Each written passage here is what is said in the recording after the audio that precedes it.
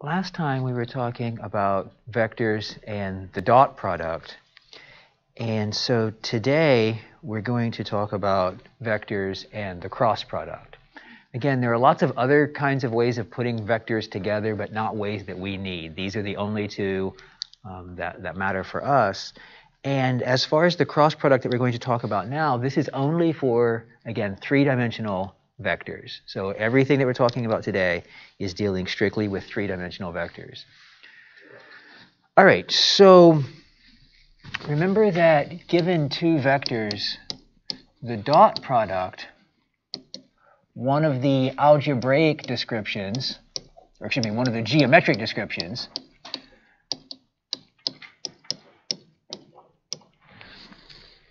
was that the dot product of A and B was the length of A times the length of B times the cosine of the angle between them. Well, the cross product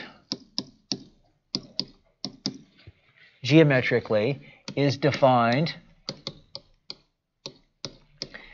again, to be the length of A times the length of B, excuse me, times the sine of the angle between them. But then, since this is a vector, or we'll think of it as a vector. Technically, there's some slight variations in terms of a vector versus a pseudo-vector, but we're not going to get into that. There's this length times a unit vector n. All right, now the question is, remember this notation means that n is a unit vector, and a unit vector has what? Length of 1. Okay, so what do we need if we have this unit vector? We know its length is 1. What else do you need in order to have a vector, in order to be able to describe a vector? A direction. All right, so what is the direction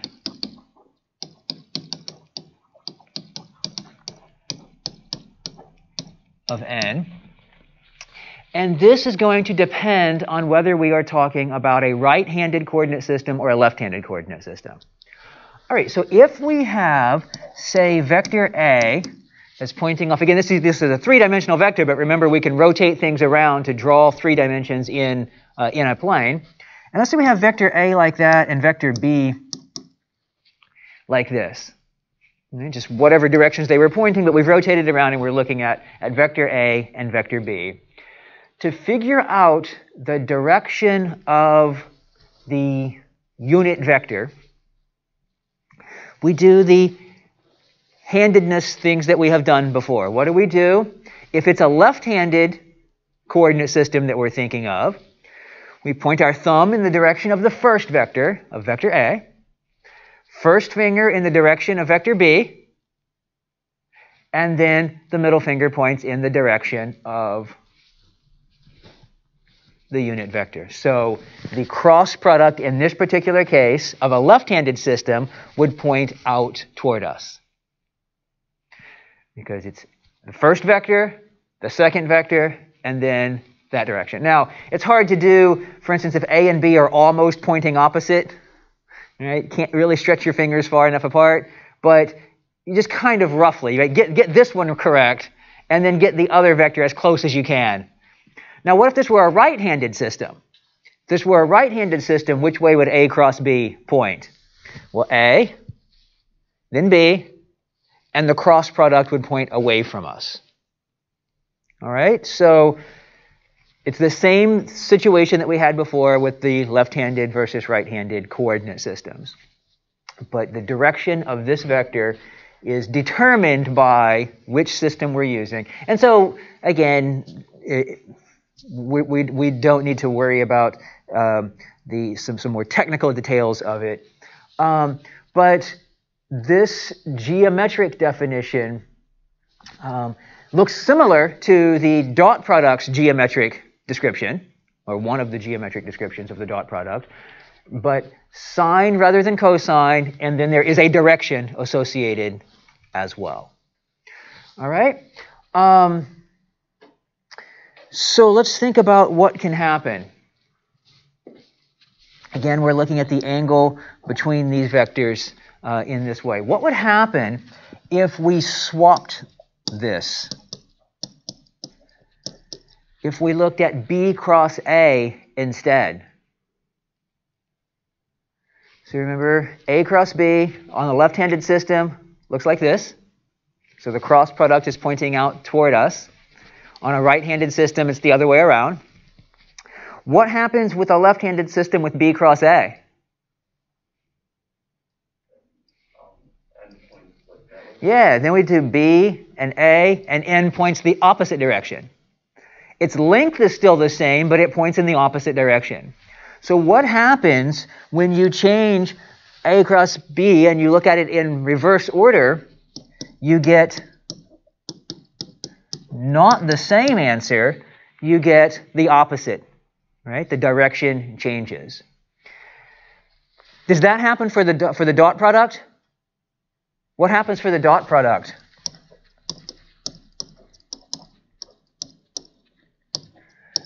We saw last time that it's the same, right? It doesn't matter which order you do this, because what happens? All that changes are these two numbers trade places. And multiplying numbers, it doesn't matter. So for the dot product, this is what's called commutative. You can change the order. They commute. This is what's called anti-commutative. If you change the order, you also have to change the sign because the direction of the corresponding vector changes.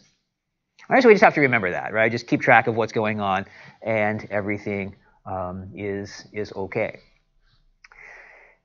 Now, again, this is a geometric explanation of what's going on, and it doesn't tell us directly how to calculate to know for sure what direction N is going in. We're using our hands, but how do we do that if we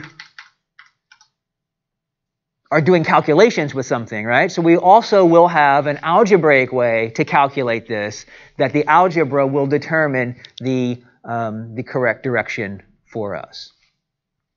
All right, so what's going on?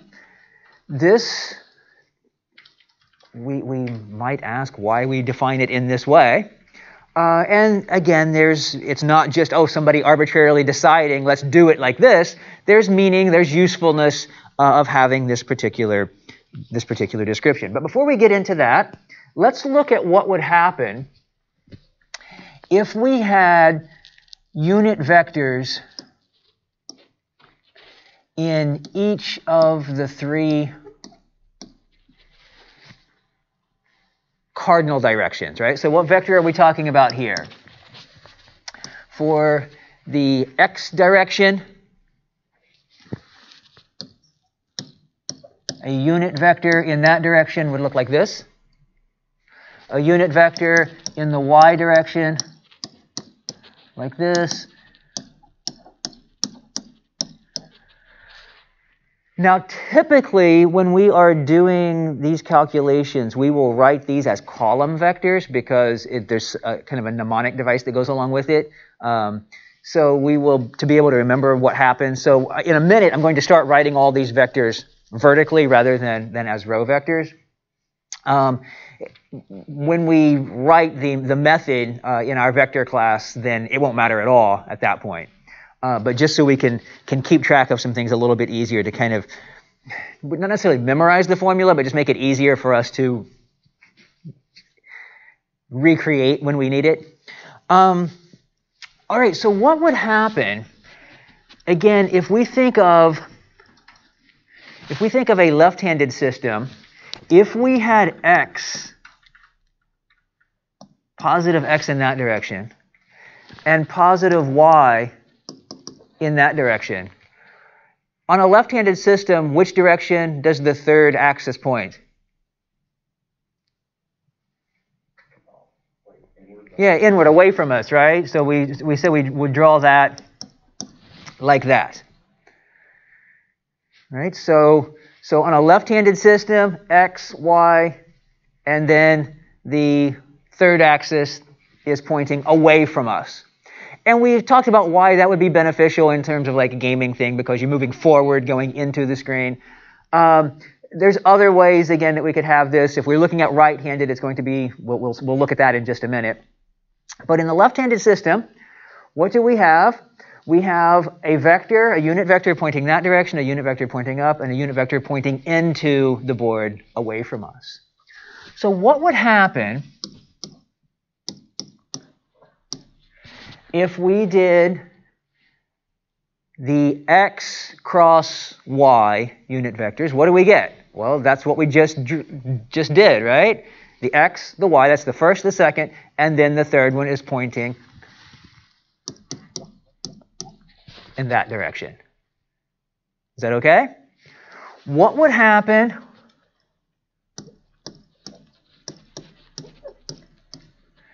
if we did this?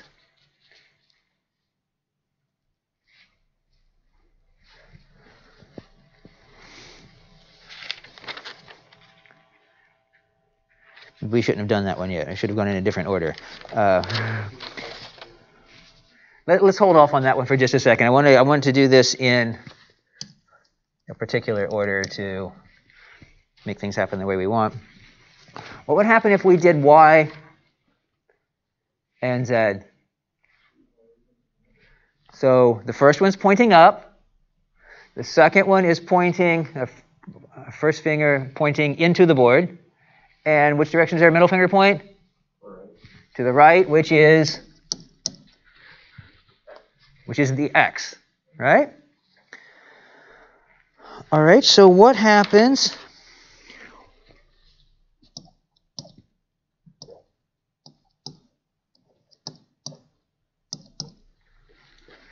So it was x in the next one, y in the next one, and now let's wrap around, right? So what happens if we do this? First finger, or thumb, excuse me, pointing into the board. First finger pointing to the right. And what happens with the middle finger? It's pointing up. So we get that. We okay? So if you do these in these orders, what do you get? You just get the other coordinate system, the other coordinate axis, excuse me. So let's look at what happens if you turn this around.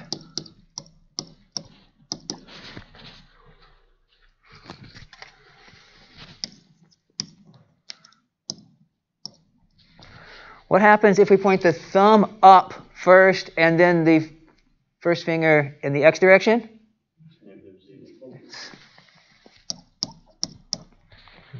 Negative there.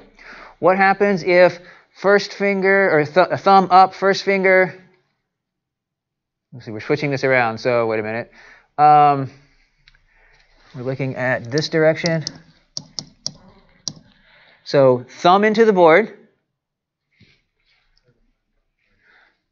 First finger pointing up. What happens to the middle finger? It's going to the left, so negative x. And the last one,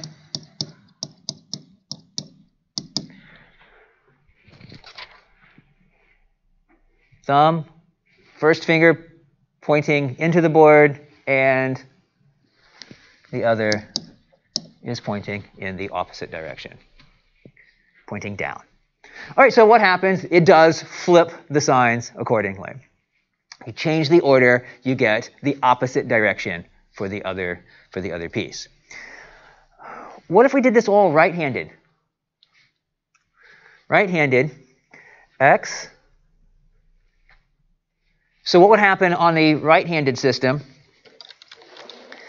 On a right-handed system, which direction does the points out? I don't know if we can rotate that around or not. No, guess not. On a right-handed system, this points outward. And so what happens? Thumb in the x direction, first finger in the y direction. And this is still true. What about this one? Thumb in the y direction. This finger in the z direction. And where's the x? Same position. What about here? Here we go. Turn it around here. Thumb, first finger, middle finger. What happens? This is exactly the same whether we're talking about right-handed or left-handed. Right? So we don't have to change this part. It's just what are we visualizing? Which direction are these things pointing changes. But the calculations don't change any at all. Make sense? But what do we have to do? We do have to determine are we talking about right-handed or left-handed so that we make sure things are actually going in the direction that we intended if we're thinking about it or doing work with this. All right.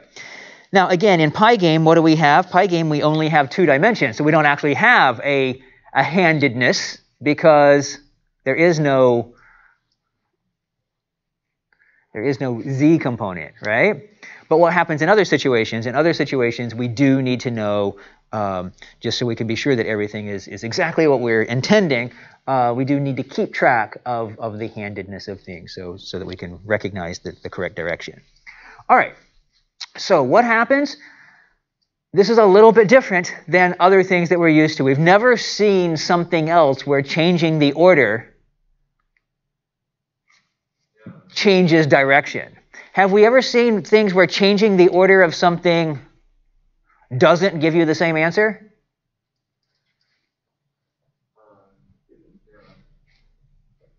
What if you put on your shoes than your socks? Does that give you a different result than if you put on your socks than your shoes? Yeah, it does, right? Is it exactly the opposite result? Well, I don't know if it's opposite result, but it's a different result. So there are lots of things you have to do in order to get what you wanted to have happen. The nice thing about this is if you do it in the wrong order, I guess the worst thing you've done is gone in the wrong direction. That can matter a lot, right? If your character walks off the cliff instead of walking away from the cliff. A couple of years, last year I guess, we had a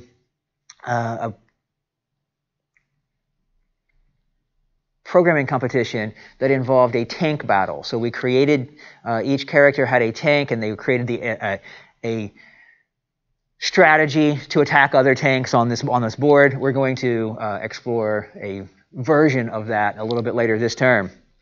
And some of the groups used they flipped the angles in Pygame because the Pygame with the X and the Y positive, like a 90-degree angle, could be interpreted differently. And there was some confusion about which direction was 90 degrees. And so they would track the enemy, the other tanks, and then fire in exactly the wrong direction.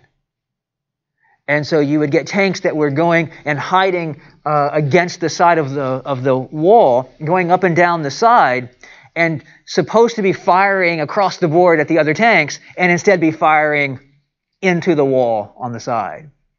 And so the issue was everything was exactly flipped from the direction that they intended. And so I don't know how well their tanks were actually designed, because they may have done much better if they weren't firing into the wall. Some of the tanks would go hide in the corner, and then the intent was to like hide in the corner and just fire across the whole board like this, but instead they were firing into the wall the whole time. So hiding in the corner, which was a good thing, but then they're just firing into the wall. And so direction can really matter. In this particular case, we're talking about a three-dimensional thing. It's a different reason, and soon we'll look at a lab again that looks at what was going on there, and we'll get it so that we can fire in the correct direction. We'll talk about what happened in more detail at that point, though. All right, so does this sort of make sense? That We have this thing designed or defined in some way, and we have a way to work with it. Now, what does it mean? If we look at this cross product, why would someone have designed it or defined it in that particular way? So let's see if we have a vector A and a vector B. Again, these are three-dimensional vectors, but we've put them together with the tails together, and we're looking at them so that they're in this plane, right? Whatever plane this happens to be. We can create, it's supposed to be parallel. We can create a parallelogram where you have another copy of A over there and another copy of B up there, or really we have this parallelogram where the sides are parallel to A and the other sides are parallel to B. The lengths correspond to the lengths of A and the length of B. So I have a parallelogram. This parallelogram is living in some three-dimensional place, but it's just a parallelogram, so we're looking at it in the flat sense. How long is this side? It's however long A was, right? How long is this side? However long B was.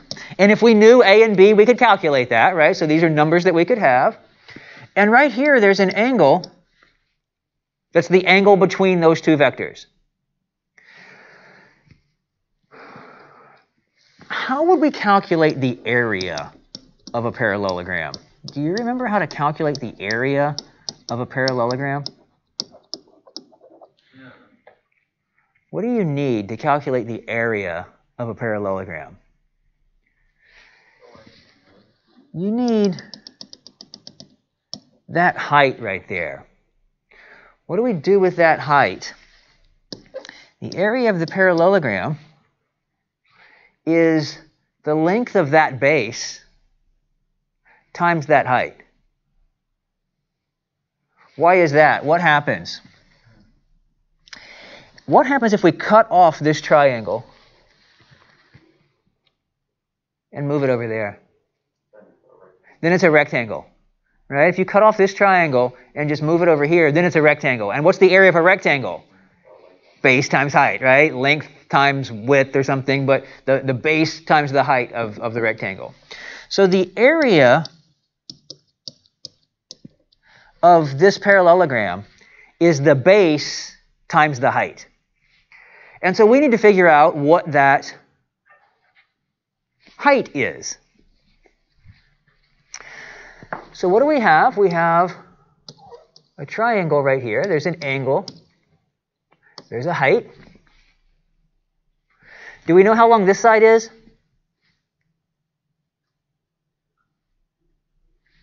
No. Do we know how long this side is? Yeah, that's the length of A. What do we know about anything else about this triangle? Anything? 90 degrees. There's a 90-degree angle right there, right? That's a right angle. All right, so what do we have? We know something about the sine of the angle. What's the sine of the angle?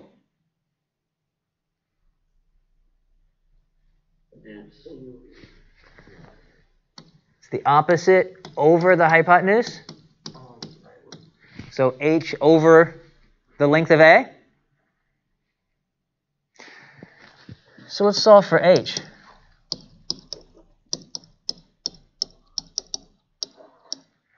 H is the length of A times the sine of theta. So what is the area of this parallelogram? It's this times that. And these are all just numbers, right? B is a number, and these are numbers. So what could we do? Length of A times length of B times the sine of theta. Have we ever seen that anywhere? Just a few minutes ago, right? What is this? The area of this parallelogram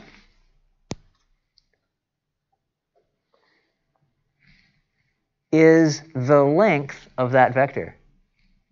right? Because this is a number and that has length 1, so that number times that gives this vector that particular length. So what is this? A is the length of A cross B. What about B cross A? Well, the length is the same, right? So we don't have to worry about the order of the calculation there. It's also the length of B cross A. Because once you have the length is ignoring the direction, right? So we don't have to worry about that. It's this cross product gives us the area of that parallelogram. So what does that mean? It means we don't have to go through all these calculations trying to figure out what the angle is or anything like that. It's all built into the calculation. Of course, we don't know how to calculate this yet, right? We don't have an algebraic way to get the number. We still are like we were with the dot product. We have this geometric interpretation, this geometric meaning, but we don't have a way to calculate it just yet. But does it make sense? Do you see that that is exactly the area of this parallelogram? And then this is built into the definition of the cross product. All right, so how do we do this algebraically? How do we actually calculate something?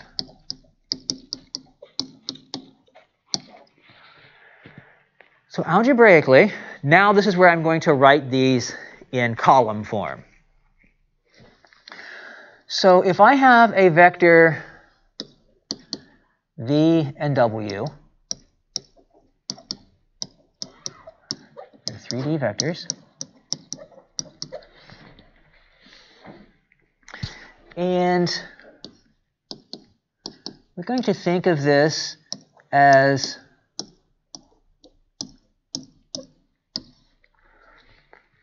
having an x, a y, and a z component.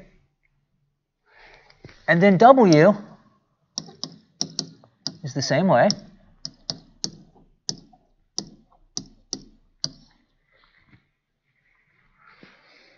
All right, now let's look at v cross w. For v cross w, again, it's going to have the 3 components.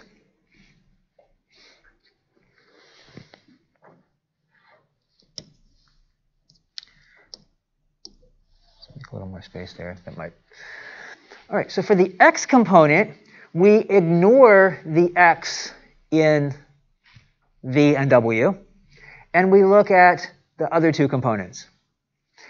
And what we do is we create an x. We look at the vy times this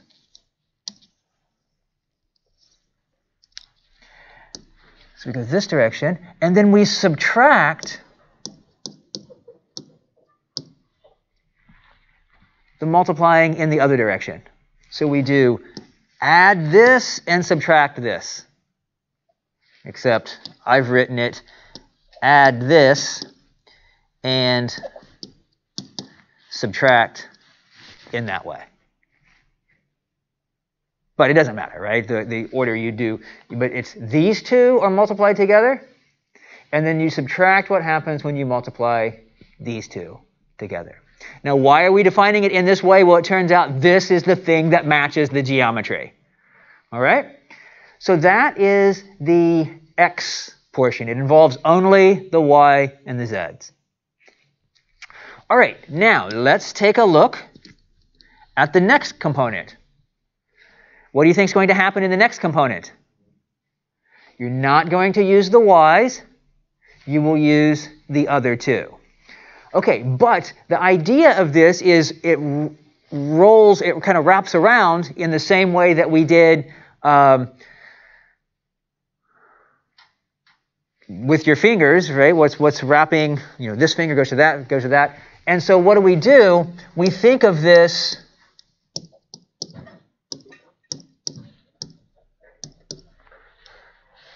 like that. This is now the top line, and that is the bottom line. And so what do we get in this case?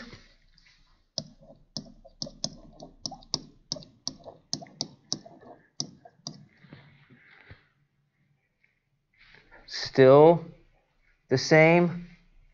Add these and subtract that direction. Sometimes you see it written in a different way. We'll say that in just a second. Then the third component, what do we do? Leave it out of the calculation, and it's the other two.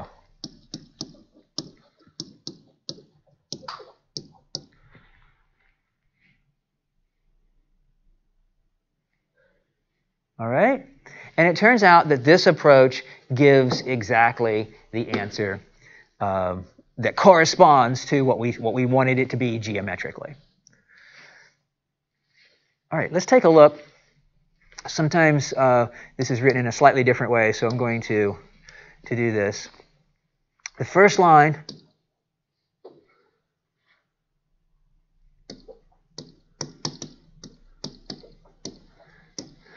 is the same. We do ignore the x part. Second line, ignoring the y part. If we did that with this, what was here, if we did Vx Wz minus Ez Wx, how does that compare to this?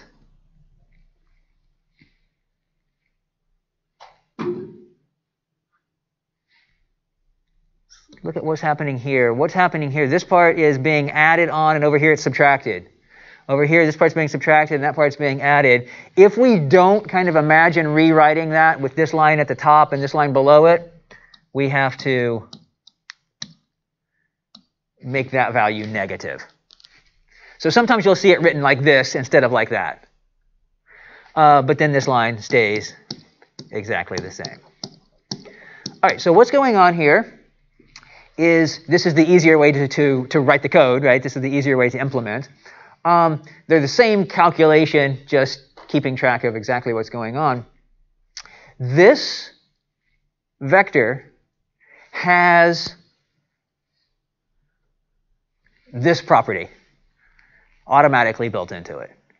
Now, what do we need to do? We probably need to check that and compare it to some actual vectors so that you can believe that, so that it's not just magic hand-waving.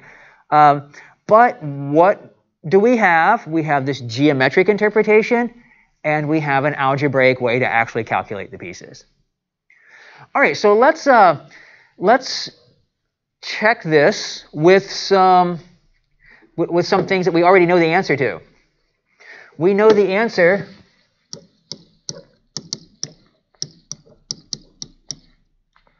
of what we expect to get in some of these cases, like that case. What happens if we do x cross y? What do we expect to get?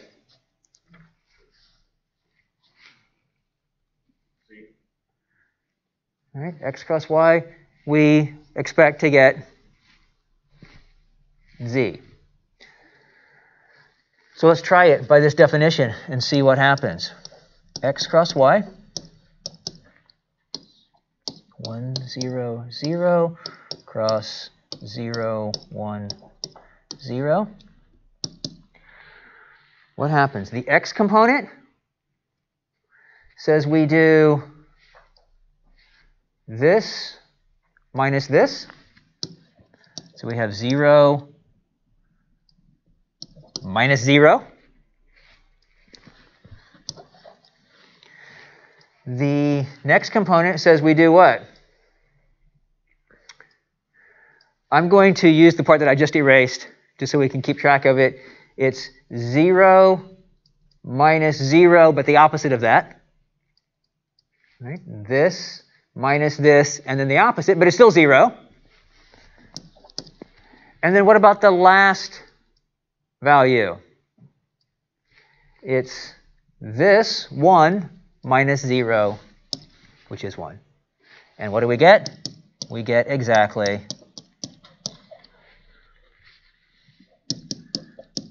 what we thought we should get, right? The correct cross product.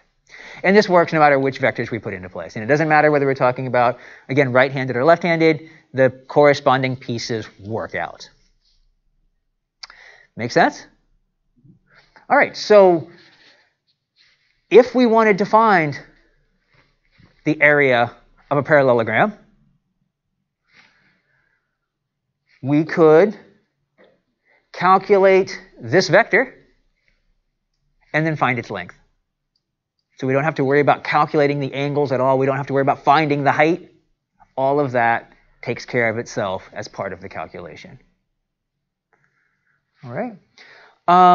Now, what happens, though, if we drew that parallelogram actually on the board? So let's say here's the origin, and let's say this is the point 3, 0. And up here is the point, let's say this is 1, 1.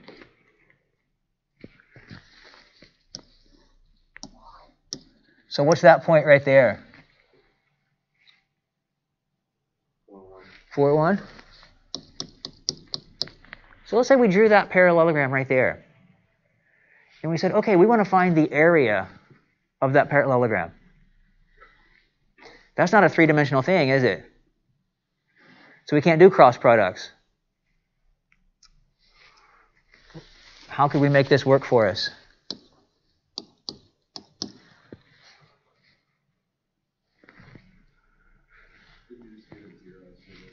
Yeah, we could just say, well, this vector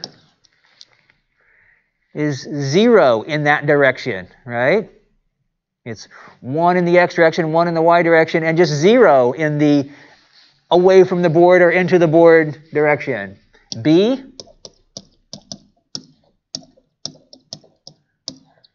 looks like that. And so we turn the two-dimensional problem into a three-dimensional problem. And then what happens? The area of the parallelogram would be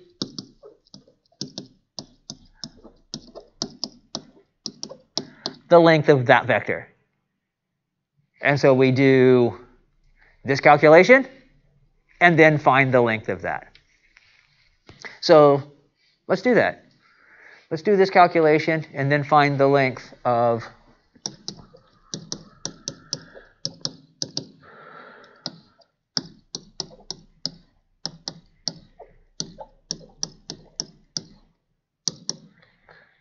So what do we get here? 0 minus 0. So 0 minus 0, so that is 0. The y value 0 minus 0. is 0 again, right? Don't forget, if you're calculating it without rewriting, you have the negative sign in front, but it's still 0 minus 0, so it's just 0. And the third value?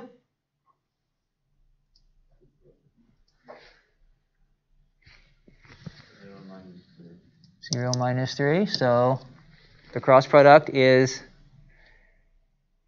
0, 0, negative 3. So what is the length of that vector?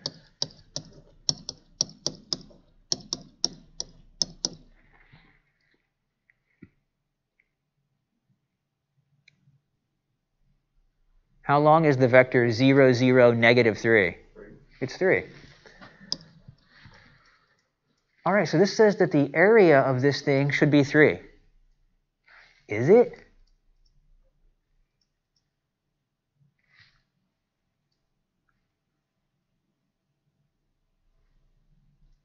Yeah.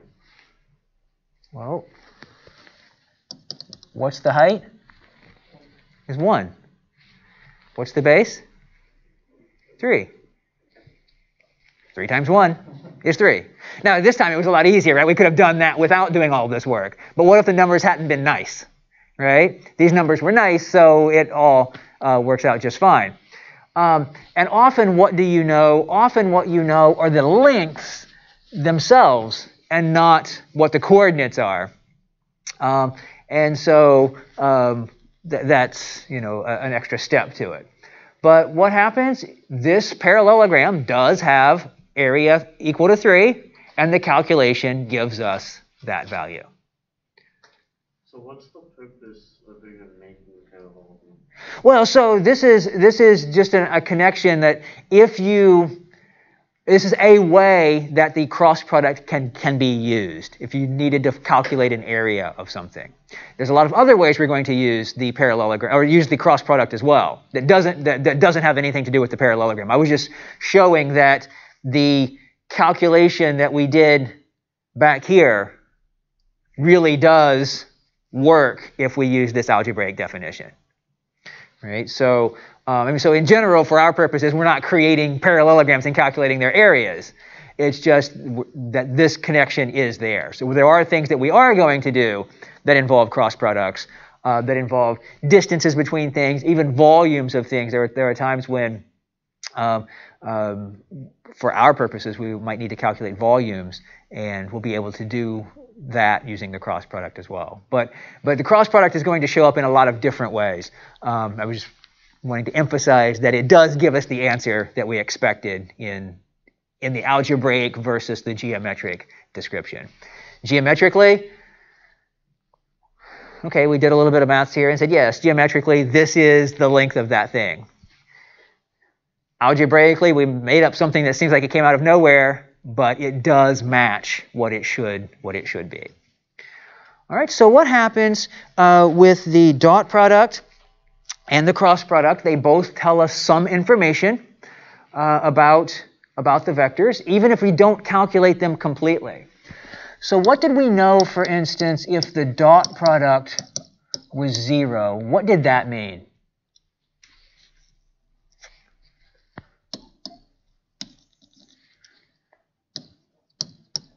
If the dot product was 0, what did that mean about the vectors?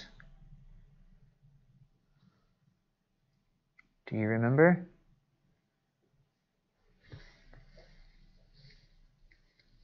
What if the dot product was positive? What did that mean?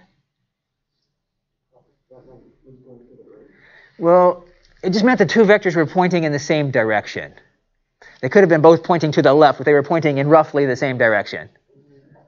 Right? Negative means they're pointing in roughly the opposite direction.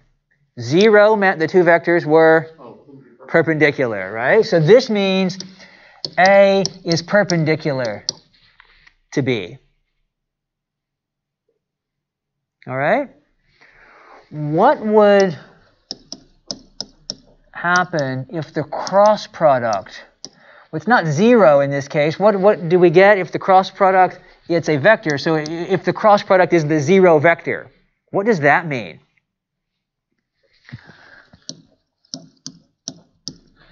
Let's think about this. A cross B is the length of A times the length of B times the sine of the angle between them times some unit vector that's pointing in the correct direction. So what happens if this is the 0 vector? If this is the 0 vector, it means that all of this has to be 0. So how can we make this be 0? Well, one way to make this part be 0 is to make that be 0. Well, what if the length of a vector is 0? Then you have the 0 vector, right? So it means that A is the 0 vector, or we could do the same thing with B. B is the 0 vector. Or what else could happen? Sine of the angle is 0. Well, when would the sine of theta be 0? What does that mean? It means the angle is 0 degrees. All right, so this means that the angle is 0 degrees or 0 radians, or what?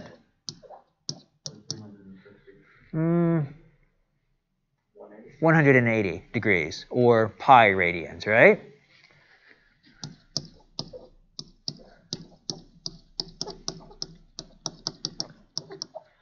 And so what would that mean? If A cross B gives us the 0 vector, either one of those two vectors was the 0 vector, or the two vectors, the angle is 0, which means they point in the same direction, or the angle is pi, which means they point in opposite directions. So what does it mean for the cross product to be the 0 vector? This means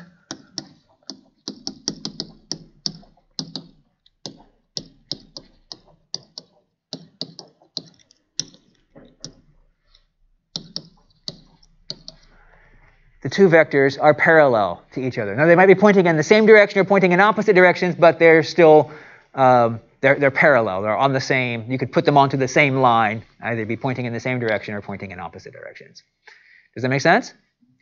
All right. So what happens?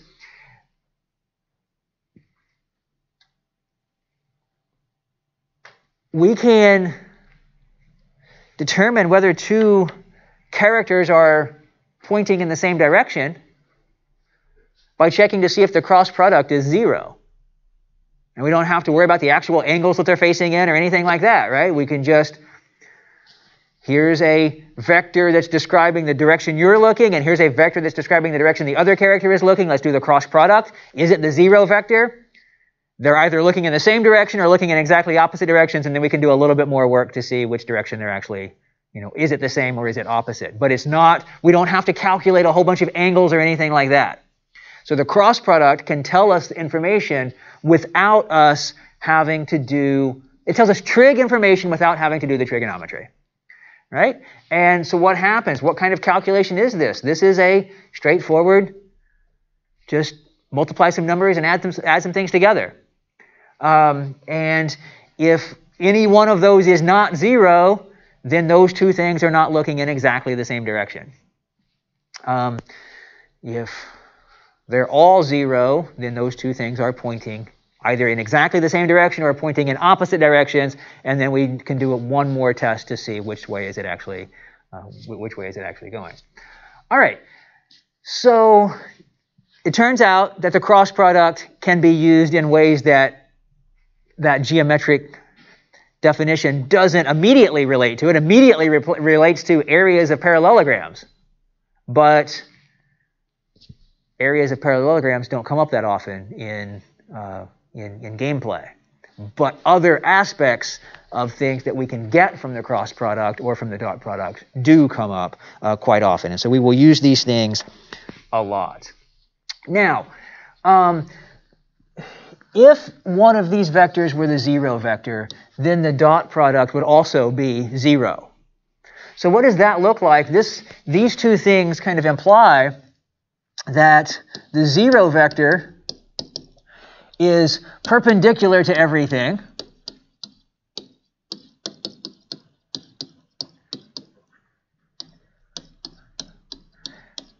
Again, the 0 vector actually is the 0 vector of the appropriate dimension, right? The 0 vector of the appropriate dimension is perpendicular to all other vectors of that same dimension. And that in 3D, the 0 vector is parallel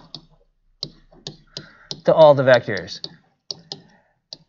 That's what it looks like this suggests. Well, it turns out that the 0 vector doesn't have any direction at all, really, so it's neither perpendicular nor parallel to anything, but it's okay. We just accept that it would be this weird special case, right? The 0 vector doesn't really have direction, but when we need to think about it and pretend like it does for a moment, we say, okay, well, it's perpendicular to everything and it's parallel to everything. It's just the 0 vector. It's special, right? But any other vector, there's no other vector that can be perpendicular and parallel to everything.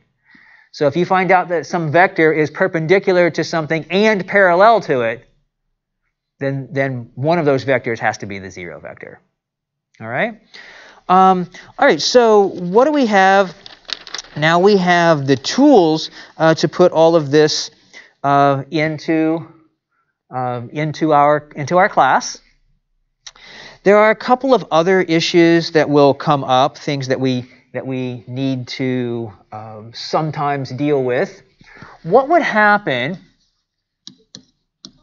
if we did a mix and match where you have the dot product and the cross product in the same kind of calculation? which comes first? Which calculation would we need to do first here? Well, let's see. If we did the dot product first, what would we get? What kind of thing is that? That's a number. Can you do a number cross a vector? No. So we can't do it in that order. What is the only order that makes sense? The only order that makes sense is this order. Right? You can't do the dot product first. The cross product would have to come first. Otherwise, we don't have, we can't do a number cross something. It has to be a three-dimensional vector cross something. So if we do the cross product first, what happens? Then we have a vector there, and the dot product is what kind of thing? This is a number, right? This is a scalar. So sometimes this is called the scalar triple product because we have three pieces and there's some kind of multiplication, but it's a scalar at the end of it. What would happen if we did this?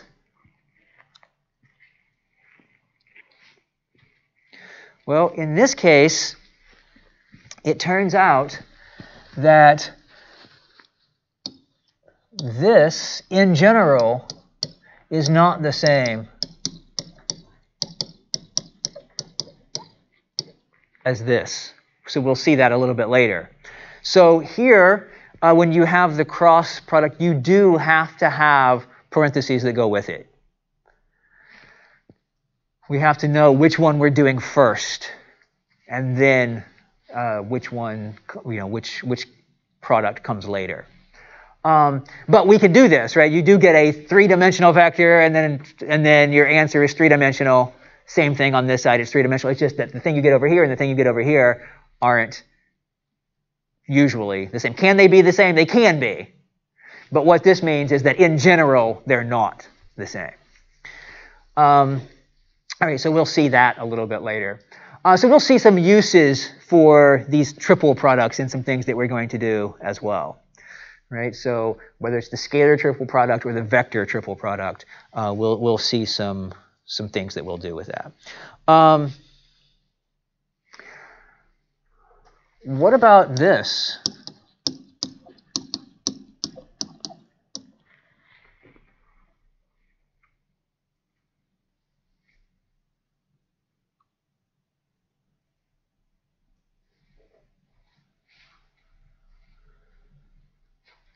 What about that?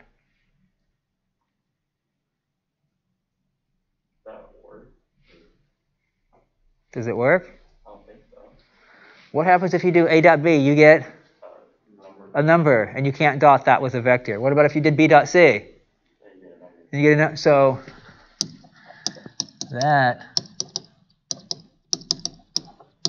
doesn't mean anything at all, right? So that thing, you don't have that kind of triple product. The only kind of triple product is when you have one of each or both being the cross product. All right, there are some kind of properties of all of these things that we could list. But right now, I'm going to, well, just for the sake of completeness, I'm going to list a bunch of properties, things that we've talked about a little bit, some other things that we will see and that we will use, just so you can have them all in one place. All right, so this is just some properties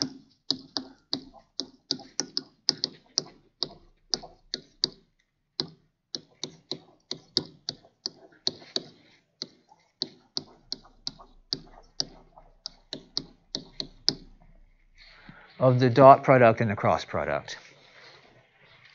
All right, so no particular order. We said that if you do A dot B, actually, let's even before that, let's just do some property. I guess we could do some general properties of vectors.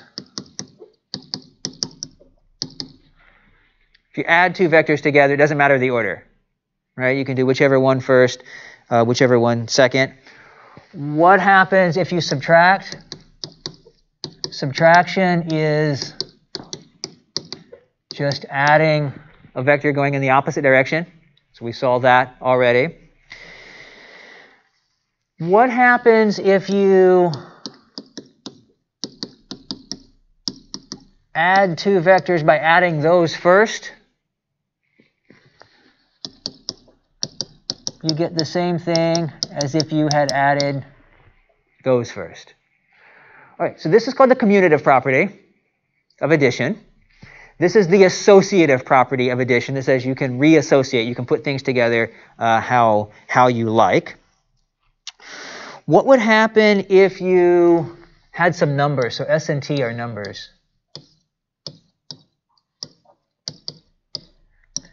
If you had S, then times the vector T times A, number and a number, you could put the numbers together, and that's all okay. So you can associate the multiplication part, kind of separate it out of the vector. All right, so not surprising. I mean, we saw that that works. What happens if you have a number and you multiply it by the sum of two vectors?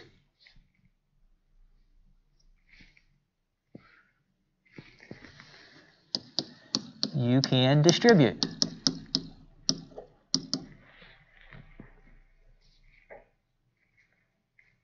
Right, there's a distributive property of the scalar over the vector addition.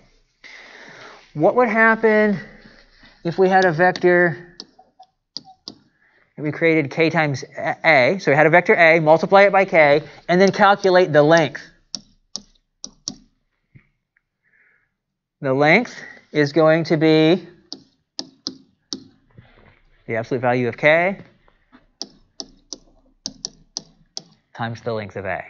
So the scaling just changes the length, right? The k, if it's negative, what does it do? If k is negative, what would happen to k times a? It would change its direction, but it doesn't change its, I mean, the negative changes direction, but the k part changes the length the same way. So the overall length uses the absolute value instead of just k itself.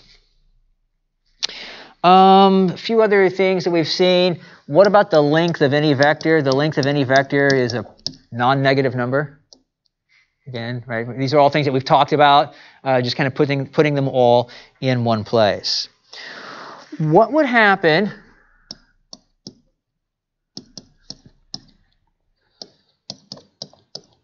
if I had two vectors a and b, and I add the length of a squared and the length of b squared?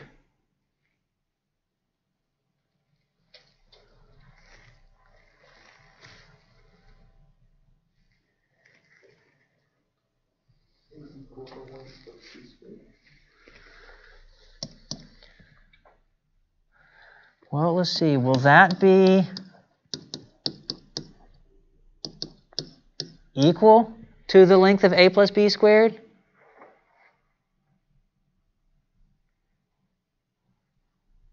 We want to explore this one, right? So we'll do some in an assignment. We'll do some exploration to see, is this equal? Is it always equal? Is it sometimes equal? Is it never equal? Right? So we'll explore that a little bit. What about the length of a plus the length of b itself? How would that compare to the length of a plus b?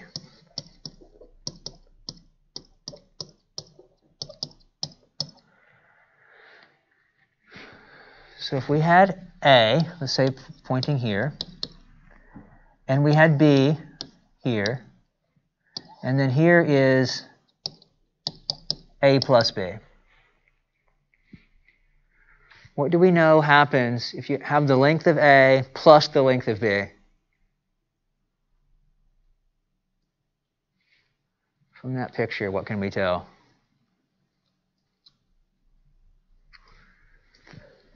This length plus this length is what? Greater than or equal to that length. Why is that? This length is a straight line distance. What is this length plus this length? Not getting there in a straight line. So what happens if you don't get there in a straight line? Takes longer, right? You have to go farther. When could they ever be equal?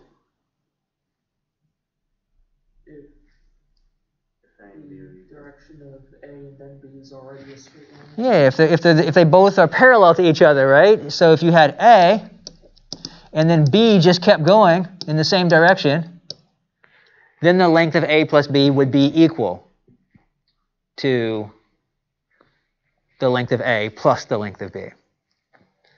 But otherwise, what happens? This is bigger. So this is called the triangle inequality.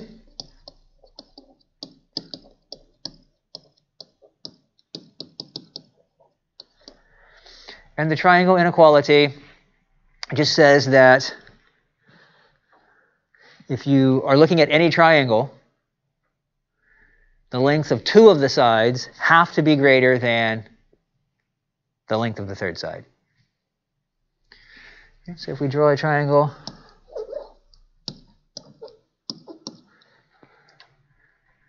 what kind of triangle is that?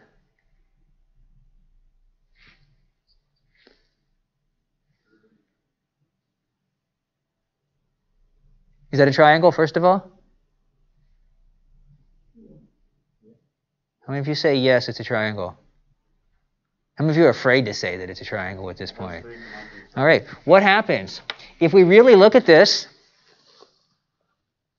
side has length 4. Can these two sides touch? No. What really happens? A length 1 is something like that, and length 2 is, well, maybe length 1 is something like that, and length 2 is like that. What, do we actually have a triangle? No, those other two sides don't actually reach even if we folded them down flat. So is this a triangle? No, it's not a triangle. Looks like a triangle, but what is it? A very poorly drawn picture, right? Because those two sides aren't really that long. They don't touch out here. So that's another issue that we have to be careful of. If we're thinking of something and we draw a picture of it, we need to make sure that the picture actually is possible, actually represents what we meant for it to represent. Otherwise, we can do a bunch of work on something and it not be correct at all, because it turns out that from the beginning, this was not even a triangle. Looks like it. Be hard to convince someone just by looking at that.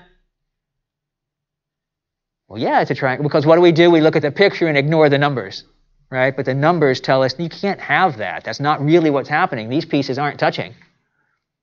And so, again, the triangle inequality works in vectors. And this is true even in higher dimensions where we can't imagine what a picture might look like. But this portion is the same. Again, all of these lengths are corresponding to the Euclidean distance, or the 2 norm. But even with other norms, these things still hold, but we're not going to worry about that for our purposes. All right, so let's see. What other kinds of things can we do? We can look at what happens. So these were all just the vectors without looking at dot or cross product. So let's look at the cross product issues. Similar kind of idea. We said a few minutes ago, and we said last time, that the order of that doesn't matter. So we have a commutative property for the dot product.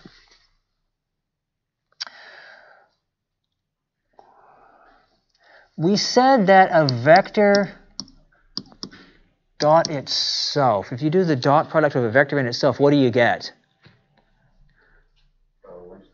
Yeah, the length of the vector squared. Which we could then say otherwise if we said, well, what is the length of the vector? The length of the vector is the square root of the dot product with itself, right? The vector dot itself. All right, so those two mean the same thing, just written in different ways. Often we'll use this. Again, we've talked about using this so that we can avoid the square root. There are certain times when we're going to be able to do that, and we'll focus on that a little bit later. What would happen if we multiplied a number times the dot product? Can we distribute that? What we can do, and we saw this with the algebra, is we can put it on one of them or attach that number to the other one. Right? So that number just shows up one time, but it scales. And we saw this in one of the examples of if you had a side that was a unit and then you made it longer, what happens? You just multiply by the length of the side. Doesn't the dot product of A and B just make another number? Yeah, this makes a number. So can you just find that number and then do K? Well, so yeah, so you can do that. Find this number, then multiply it by K. But there are times when we want to adjust a vector first.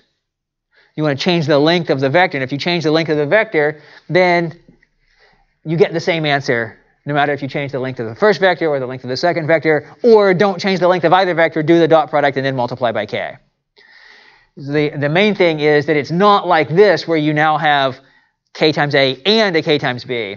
You just still have one value of K floating around. And you can remember that because this is a number and that's a number, and when you multiply, you don't create new numbers. Right? So you don't create a new value of K in that process.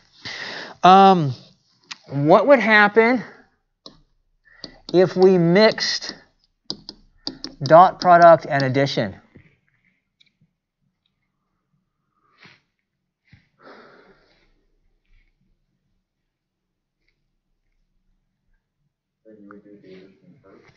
Well, so in this way, we would do the addition first and then the dot product. But is there a distributive rule here? Can we do the dot product of that and the dot product of that like we would with multiplication? What do you think? If these were just numbers multiplied, you'd do this. You could distribute if you wanted to, this times that plus this times the other thing. What do you think? Well, let's see here. Let's just do this in a two-dimensional case. Well,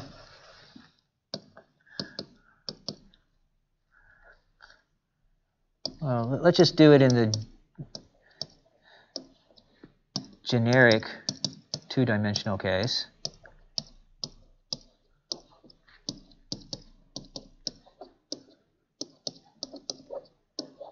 So here's A, B, and C. Right? They have an X and a Y component each. So what is the left-hand side? A dot B plus C. A dot B plus C is going to be this value times these two added. AX times BX plus CX. Is that okay? And what will the Y component be?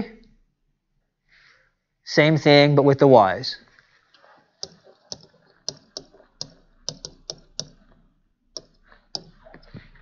Does that make sense? Because what is the adding these two? You just add the components, and the dot product says multiply this one by that component. So that's what happens on the left-hand side of this. Well, what happens on the right-hand side of this? A dot B plus A dot C is AX times BX plus AX times CX.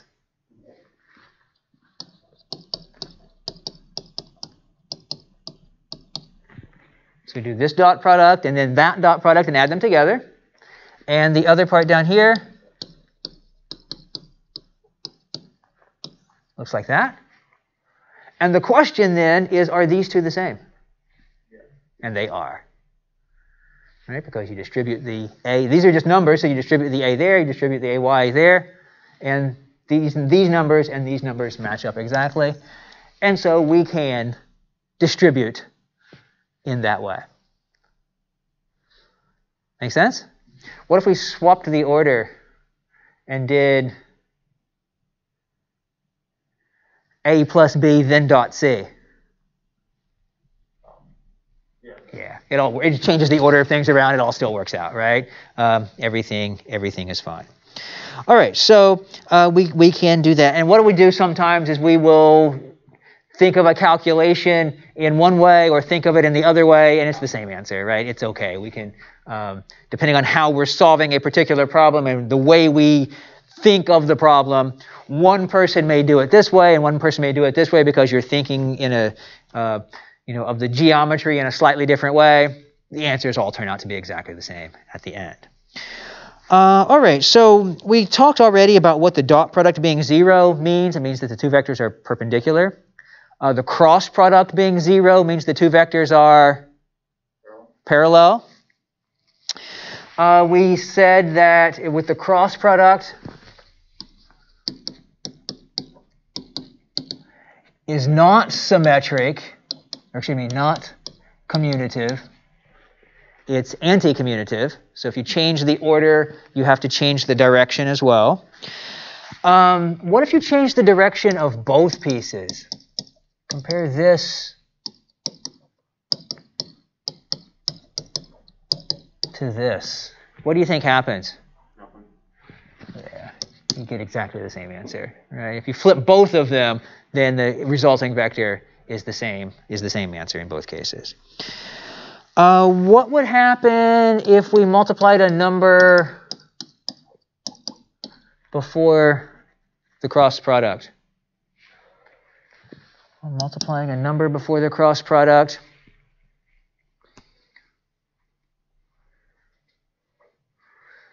Let's go the other way. Let's come way back to the beginning. Where was it? Oh. If you multiply a number by one of these, what's that going to do? That number could be associated with either of them.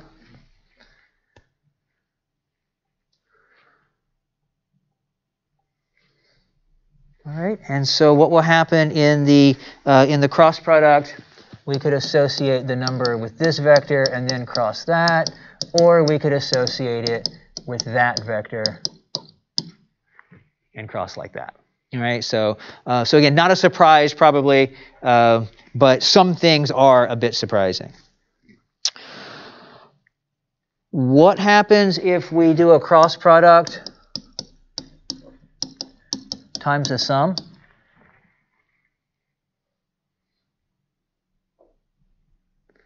Well, after we have our cross product method in place, we can check to see, is this going to be equal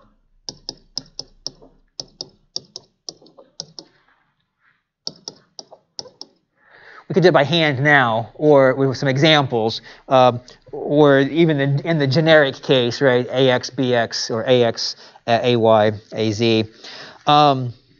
But we will check this later on once we have our methods in place to see, does this work out? What do you think? Just a guess. Do you think it works, or do you think it doesn't work?